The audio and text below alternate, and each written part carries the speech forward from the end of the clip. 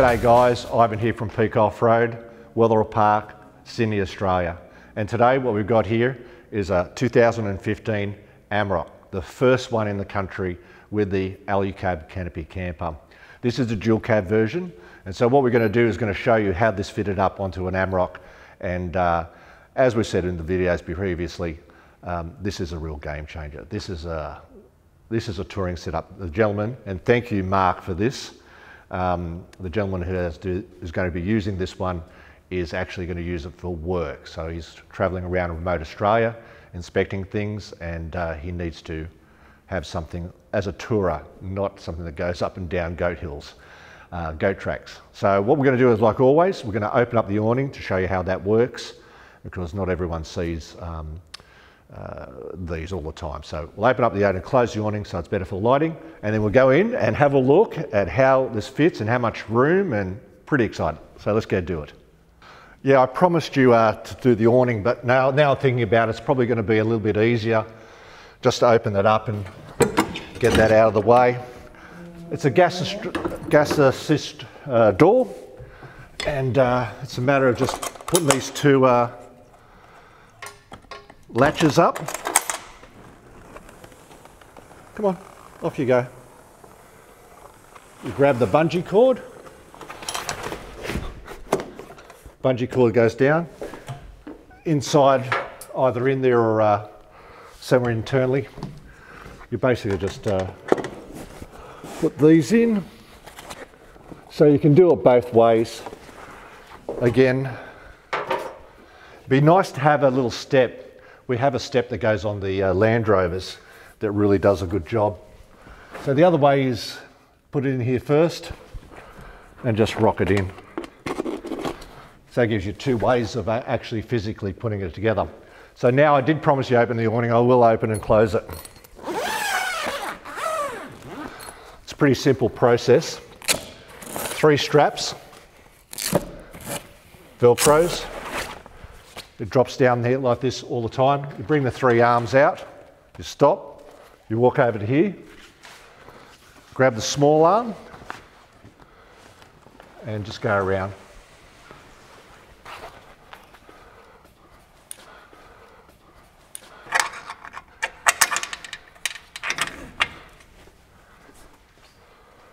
And the stay. That is the Shadow Awning. Pretty straightforward, pretty simple, open and close. There is a leg here, as always. There is a video on the Shadow Awning, how to fit it and bits and pieces that way. So what we'll do now is we'll just close that straight back up. So it's basically reverse. Knock the arm over. Undo the strap.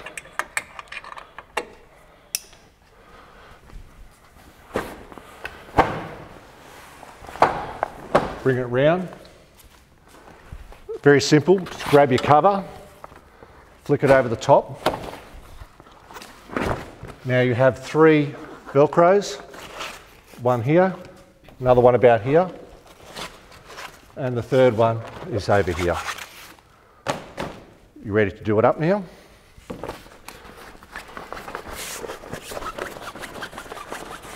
Sorry for putting my camera to the back, but it's very difficult to do it any different way.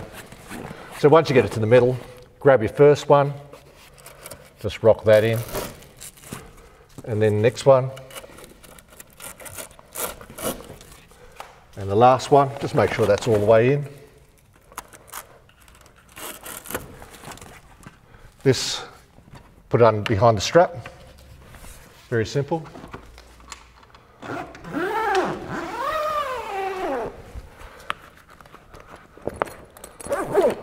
All right, so that's done. That's pretty standardized, so everyone gets to see how the Shadow Awning works. What we're going to do now is get to the exciting bit, which is actually the Amarok. So that's what you're here for. Let's get started. Right, as we said, the exciting part. So you saw the door open and close, but what we're going to do is just quickly show you. What we've got here is a container hinge. This is all beautiful stainless steel. Basically, it's a lockdown mechanism. And that's how you close it. Very simple. You can put a lock here, and that will make your camper secured. All the canopy doors have locks as well. So just for now, you can see, I'll open this up because we're going to need the light for the inside bit. 2 spring clips, pretty easy. Now opening this up, oh sorry, I'll just continue on with the back door. The back door, you can fit a 33-inch spare tyre on the back. So now this car has 2 spares. One that's existing underneath, and the second one is the one we have here. 33-inch tyre, no need for an auxiliary bar or a dual wheel carrier on the back, which will save you a fair bit of money and also the weight. We'll get to the weight bit, you'll be very excited by that. So we'll open this up. As you see, it's gas strut assist. You can lock that away. I'll just open this other side up, which is the same, basically the same as the side I just showed you on the passenger side. Right, this is where the exciting part starts. We have all this room. Don't forget the mold plate, the locking mechanism, the 270-degree awning, all that is working really great. What I'm going to do is I'm going to jump in, I'm going to show you how it opens up, and then we're going to go through. Artie's going to grab the handheld mic and show you what we actually do to fit it up. So let's get inside. Right, we're getting inside now. I am bending over to show you. So I'm 6'3", as you all know. I say it too often. Probably got a little bit shorter as I get older. Anyway, so this is the room that you have. Got a good grab handle to get in. You can put something on the tow bar, like a little step, instead of having a tow ball. Now, once you're in, you have a trapdoor. This trapdoor here, up it goes. So what that does is it gives you access. So when you build your build, you would have a stepping mechanism which you would incorporate into a chair or a cupboard or something of that nature. So now I'm standing up and we're going to open up the bed. Now this will hold pillows, mattress, everything you need, and that just pops straight up. So now we're right here at the back of the dual cab. I can't touch the top. It is a fantastic, fantastic place. I'm just going through it all. We've already said it once before with the Ford Ranger we did a review on first. Have a look at that one. That's a pretty nifty sort of thing. Now with this one specifically for the guys with the Amaroks. So what we got here is the actual box itself. The box is nice, which is the doors and the side entrance. So it's mounted onto the existing mounts down here. So if Artie, you just have a look down here. These canopies mounted to existing mounting points. So there's no real drilling of the mounting points themselves. So these are existing. They come onto a foot and then onto the Canopy Camper, which is then held with these bracings. So there's 4 of these, and I'll just show you on this side as well. This comes in on the inside part of the rear tub. So it's actually like a table sitting on your tub. This does not sit on this.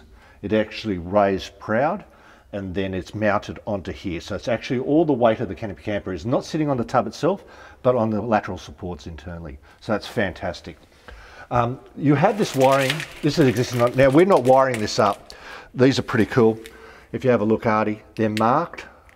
So this gives you the wiring for, let's drop that down, wiring for the internal lights, which we have not wired on this one because the gentleman is going to wire it up himself. So you have existing lights. There's my light. There it is. You have existing lights, USB chargers both sides, and also the internal lights everywhere, which go red, or the standard white light. So you've got plenty of choices there. I'm going to go around to the outside of it and show you how the mounting is, because the Amarok is one of the widest cabs. They actually, I think they say they can fit a pallet in between the 2 wheel arches. So this is big, and I'll show you how the tub is going out. So I'll just jump out and we'll get into that. So you can see the tub is rounded, and so the tub is actually square, like it's actually properly square. So if Artie follows my finger and you follow this finger, you can see it gets wider and wider and wider and wider. And so up here they've got an inserted piece in there.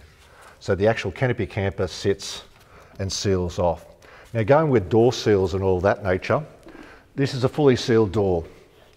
Now down the bottom through out here, which you can't see, but you have to have a look in person, come down to the shop of course, this is sealed off completely. So there's not going to be any dust coming in from those rear tailgates. So when the tailgate opens, you notice there's no seal on any or all of the, I don't know any at all dual cab or tub body that has a seal around the back door that is successful. So this negates that. Now I will go talk about weight and we'll start. Just give me a second, I'm going to grab some paperwork. Rightio, I've got the paperwork, sorry about that. I'll get my short lookers on so I can actually see all this. Now these are, in Australia, we have public weighbridges where the weights are legal in Australia for the RTA or the Road Traffic Authority. So it's the same pretty much anywhere in the world. So I have two pieces of paper for you. We have this one, the one on my left, and Artie will put these up for you. So when this camper came to us, what you actually had was the tailgate was already off and the next spare wheel was in the back. So there was no tailgate, the extra spare wheel was in there. So we did the work, went down to the weighbridge before we did the work, and so the front axle weight on this was 1.28 tonne, and the rear axle was 1.04. So 1 tonne and 40 kilos on the rear, and 1 tonne 280 kilos on the front. So then we put the Canopy Camper on, and this is pretty important because everything's about weight. So we put the Canopy Camper on, we remounted the spare wheel. So remember, this has two wheels, one underneath, which is the original one, and his beautiful little mag wheel. So now, here we go. Would you believe, and I will show you this to you, the front axle stayed the same. Remember, this is a legal weighbridge, and we only did the work, drove it there, did the work, and drove it back. So fuel is negligible. No one was in the driver's car. So 1.28 tonne at the front, which was the same on the front axle, and on the rear axle was 1.28 tonne. So there you go, if you can focus on that, right? Yeah, so these are the paperworks here. As you can see, they're very legal documentation. So now, what we're saying here is, overall, this has added 240 kilos to the overall rig. So this car actually weighs now 2.56 tonnes. So 240 kilos extra is not a great deal. And when you've got to consider that there are no ladders involved. So you're actually stepping up off inside and up in. What we're going to do now is, in the breakdown, I'm going to close it all up and show you the last bit, and then Artie will just go around and show you some photos and stuff of the vehicle. So overall, this has been a great build. It is a little bit of work to make everything happen, but it's well worth it, I can guarantee it. The price reflects how good these are. These are not expensive. I'm not going to say the price now because it may change over time, and this will be probably on for a year or two. So we'll close it all up and we'll get into that. It's pretty simple. Oh, see, I nearly forgot to close the bed up. So you just pop inside, bring the bed down, the trapdoor down, and we'll just pop this up. It's always good to leave the windows down when you're closing, so the bellows effect doesn't blow out your canvas. And that's the same with all the tents. Come down the bottom. See the bellows? Just give it a in, and did I make sure I got it all out? Yep. So it's not as difficult as what you may think. And closing the door up is pretty straightforward.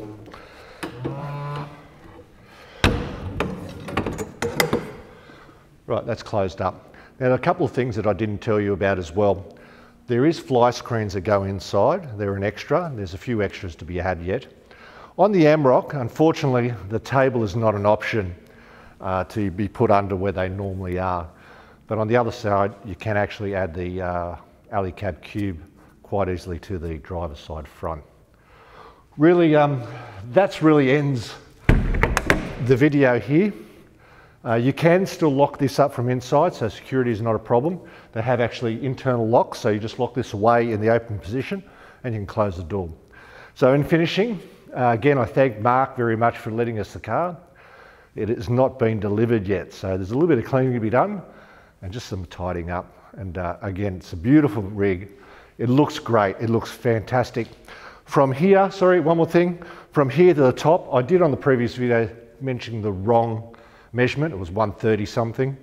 It is actually 85 centimeters, 850 mils from the top of the tub to the top of the Canopy Camper. I hope you enjoyed this. It's pretty exciting for us to have the first VW in the country, or the Amarok, and have this Canopy Camper in this beautiful colour. The colour matching on this is fantastic. Enjoy your holidays. Christmas is coming, and we'll see you out there. See you guys.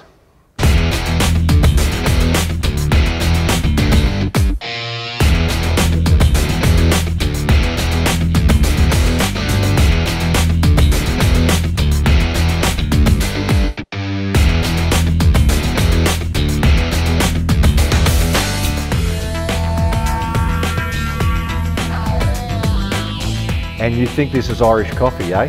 Let's get the hell out of here, mate. It's been a long day.